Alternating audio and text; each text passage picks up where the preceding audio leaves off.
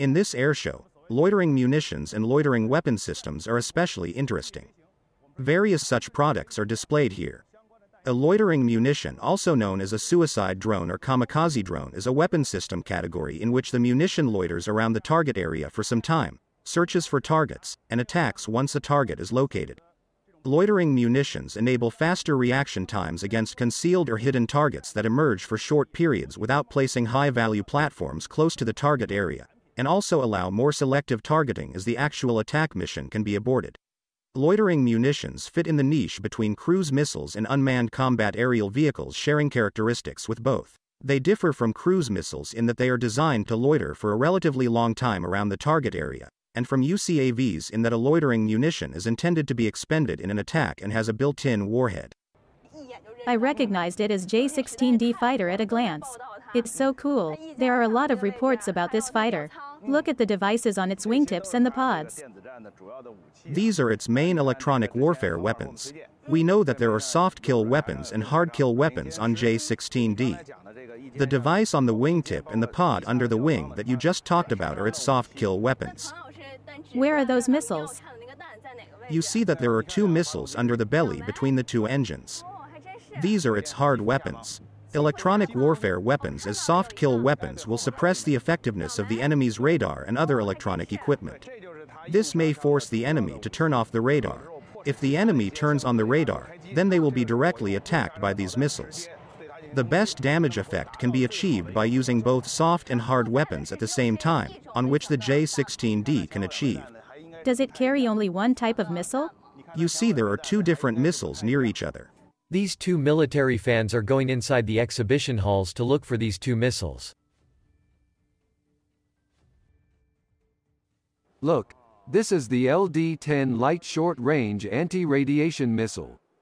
We saw two missiles hanged under J-16D belly lifts in the outfield, and the first one is the LD-10 missile. I couldn't see the second one clearly, but I speculate that it should be this TL-30. It turns out that these are two anti-radiation missiles, also known as anti-radar missiles. It refers to a missile that uses the electromagnetic radiation of the enemy's radar and antenna for guidance to destroy the enemy's radar and its carrier or communication hub. In electronic countermeasures, it is the most effective weapon against radar. However, as a careful military fan, she found that these two types of ammunition were somewhat different. The difference between them is that the TL-30 has two particularly large wings. The one above is called a light anti-radiation missile. I call it a loitering anti-radiation missile. It can loiter for a long time on the battlefield. This TL-30 below is an export version. Its range is limited to 280 kilometers. The most important thing is that its loitering time is about 50 minutes. Because of long-range loitering, it needs bigger wings. It turns out, unlike the direct attack type LD-10 anti-radiation missile, the TL-30 loitering anti-radiation missile can directly attack the target or can loiter over the target area for a long time according to the needs of the battlefield. Like a drone, it undertakes a series of tasks such as reconnaissance and monitoring, target guidance, situational awareness, target damage reporting, and effect judgment. At the end of the loitering time, attack the enemy, or attack the exposed enemy's radar any time while turning on. At the recent Dubai Air Show, an anti-radiation loitering missile exhibited by the Aviation Industry Corporation of China and along with the L-15 Advanced Trainer aircraft attracted widespread attention around the world. This is the airborne version of the TL-30, or so-called TL-30A. The missile can be carried by fighter jets, trainers, and even drones. Can also be fitted to warships and ground combat vehicles. Therefore, some people call it the all-platform radar killer. TL-30 is a loitering anti-radiation missile with many advantages over conventional anti-radiation missiles. The most prominent point is the ability to fly for long periods of time in a combat zone to hunt enemy radars.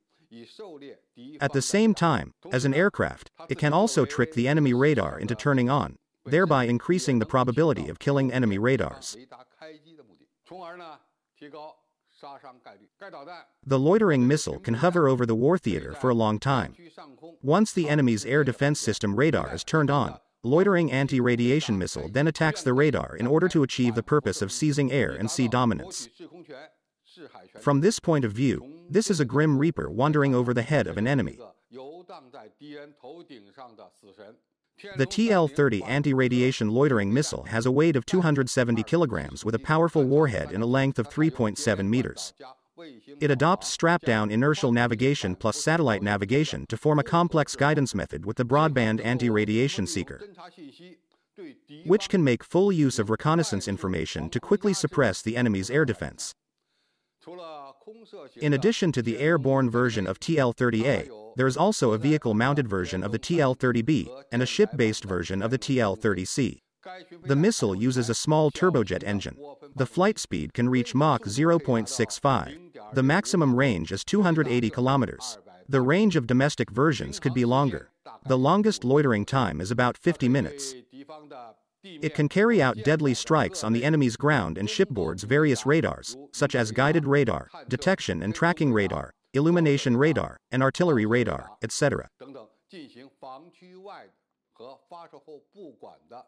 The missile is also capable of pre-mission planning for salvos, coordinated attacks and cluster attacks. So what are the characteristics of this missile in comparison with the common anti-radiation missiles? The common anti-radiation missiles generally have a relatively high speed and a lower cruise time. When a common anti-radiation missile is launched, although it can stay in the sky for a period of time, for example when the enemy's radar is turned off, make a big turn or do a snake-shaped maneuver to wait until the enemy's radar is turned on again, or according to its own memory to attack the target.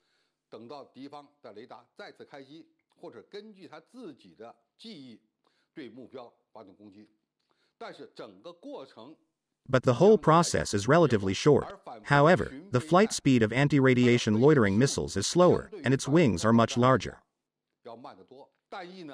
So it stays in the air longer. For this missile the max time is about 50 minutes as mentioned earlier. If the enemy radar detected the missile, as they could turn off the radar for a long time, under such circumstances, these 50 minutes are enough for our advanced fighter jets to complete the tasks of penetration and ground strikes. Anti-radiation loitering missiles and active anti-radiation high-speed missiles complement each other and cooperate with each other to implement long period of time electromagnetic suppression on enemy ground targets, especially radar communication targets. And compared with the general anti-radiation missile, its cost may be lower and the strike range is longer. It also has a longer period of time and a more flexible for platform selection to launch. TL-30 has created a new direction in the field of anti-radiation weapons. This new type of weapon system may play an irreplaceable role in the future regional wars and informationalized battlefields.